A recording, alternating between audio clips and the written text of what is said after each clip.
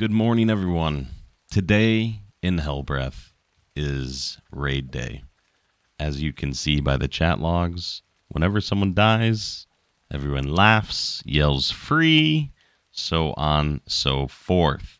Today is one of the days where many people spam chat. It's a wonderful thing. As a very new player, I do not want to go anywhere near Arisden City. If I go into Arisden City, this is what could happen. Death. Death like that. That could happen. So the other town can come into our town for up to 60 minutes before they get recalled back to their own town. So we can raid their town and they can raid our town. These guards, they see invisible enemies, and then they also do some, pretty decent damage. But you can still die here, as you can see. So I'm going to get out of this place and go back to my little safe area. That is the farm. Oh, no. We did it. So the other team cannot come to our farm, and we can't go to their farm. So, as a level 8 pleb, I can now focus on leveling and don't need to go fight these very high-level players with very good gear. So, that's what we're going to do. We're going to start leveling this character up. Ooh, look, a wand. Ooh, casting probability and crush damage. I will use this so that I can not fail a recall. See how it's 84%? Now it's 93% when I equip the staff. Yeah, it's a start, right?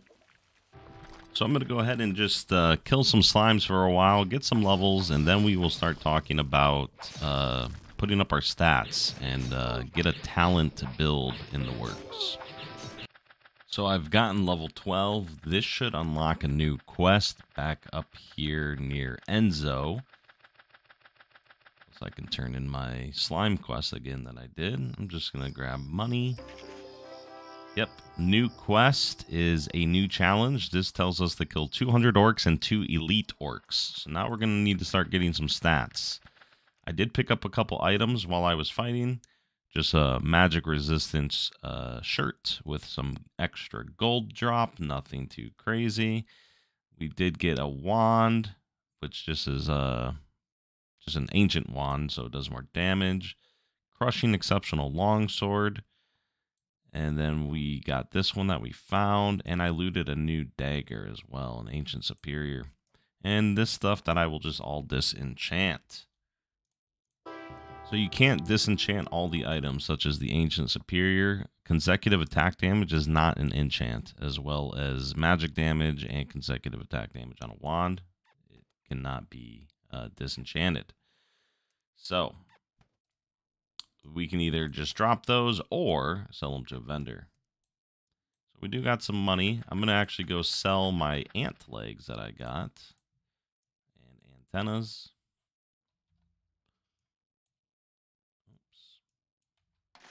There we go. We made ourselves about another 2,000 gold. Keep the slime jellies. Now let's talk about builds. So if we hit F5 and go to level set, we have 18 points to put up. And here are the stats that we can put up. And like I said before, character simulator, you can hold the shift key and adjust these by tens. So let's say we want to go 100 strength. Let's go 100 dex and 50 vit. That's going to be level 71, as you can see right here. So we need to, I need to kill orcs right now. That is my quest, and I want to kill orcs. We also need to pick a talent. Short sword can be really, really good because you get your regens faster, your critical. Since I'm above level 10 now, you see this one. If I hold Alt, it lights up. That means I do a critical attack and I only have 1 charge since I'm level 1. You can get up to, I believe, like 14 charges or something like that. But yes, we need to choose a talent.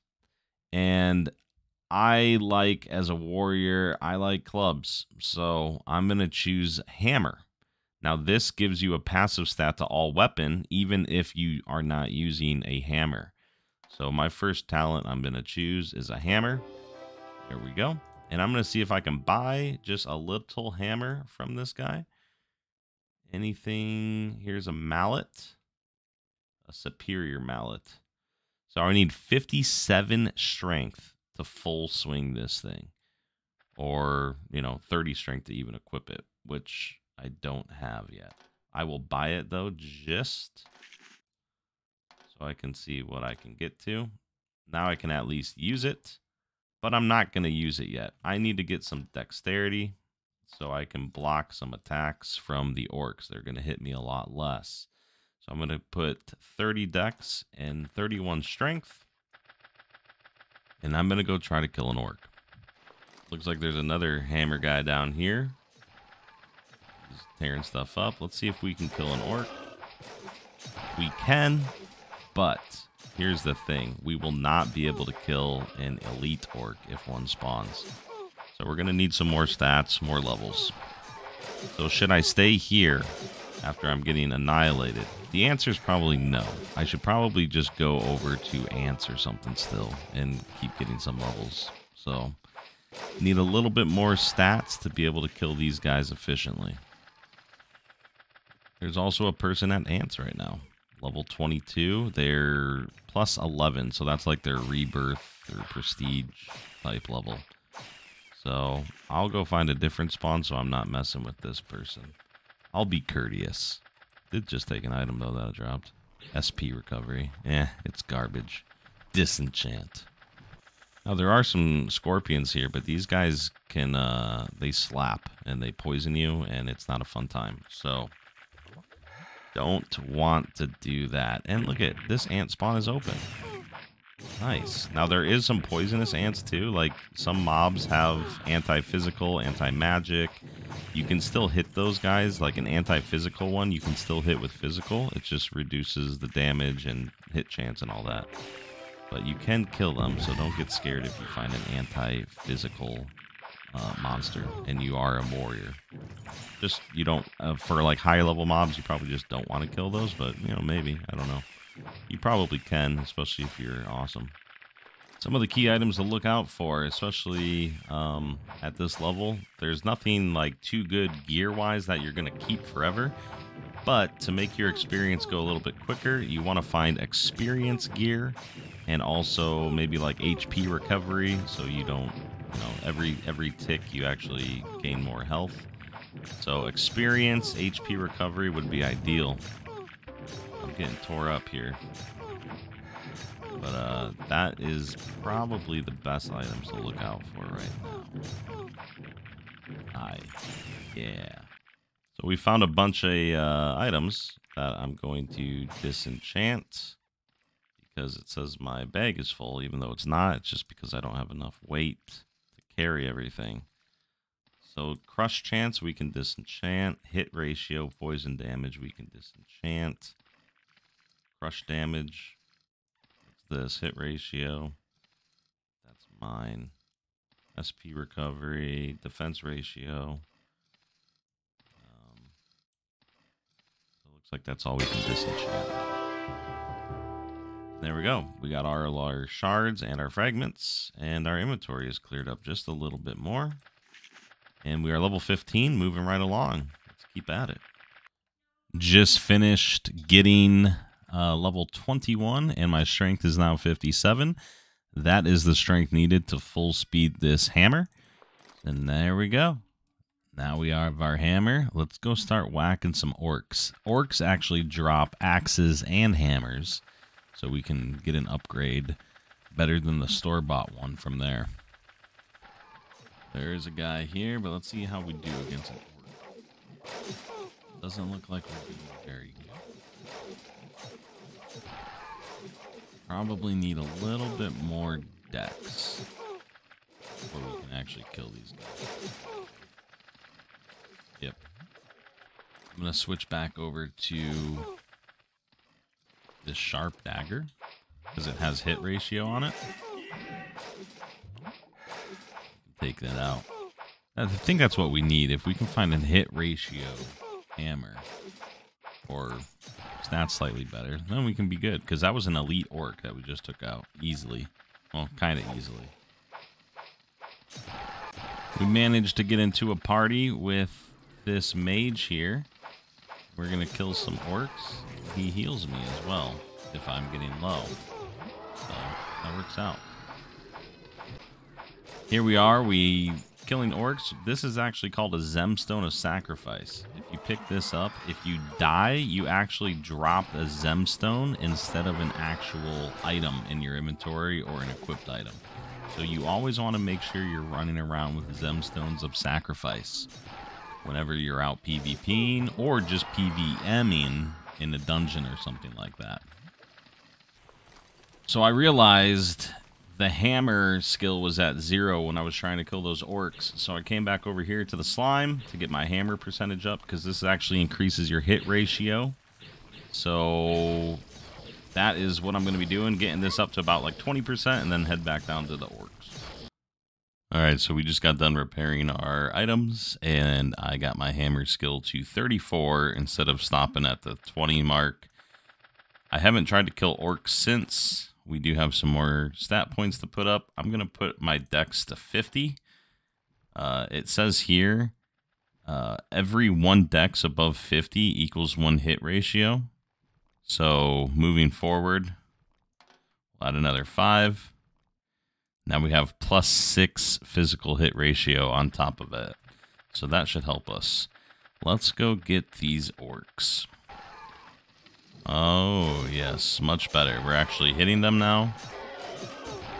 And we're doing pretty decent damage. And our hammer skill's going to keep going up, too, so not bad at all. And we're almost done with the quest from using the dagger earlier. Going to go ahead and turn in the orc quest here. Boom. Accept it again. And we're going to go over to the farm dungeon and do it there. Seems to be a lot easier to kill orcs in the dungeon rather than in the little pit. Plus, you get to be in a group with all these people. I'm just going to go to this orc pit, though, right here. So I will be by myself right now. I don't feel like running all the way down and around. Go up there. I think this is where, like, oh, this is where the Elvines come in. Yeah. Oh well, we'll just kill over here. I just looted a new weapon, critical exceptional mallet. It needs 65 strength to full speed it though. So let's go ahead and put 65 strength up and the rest on dex for right now. And yeah, this thing is gonna be way better. See? 17s, 14s. Yeah, nice. Now this is what I'm talking about right here. Being able to just kill orc after orc. And watch what my crit damage is if I use one of my charges. Check this out. 43s right now. Not bad at all. Alright, I believe that's going to go ahead and sum it up for this video. We hit level 40. Our hammer skill is 52. We've unlocked our second talent point. Don't know what to choose yet. Maybe in the comments below, if you guys can go ahead and, you know, give me some suggestions to go with the hammer build. I'm thinking either tank or Xlima, or maybe even archery. Archery seems pretty good. But yeah, I mean, even fire, I believe, has some good passive stats. Chance to crush and crush damage. So that might be even a good thing to do. Just kind of throwing it out there. I don't know what the best build is for sure.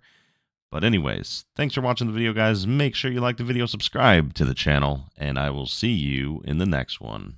Have a wonderful day. Peace out.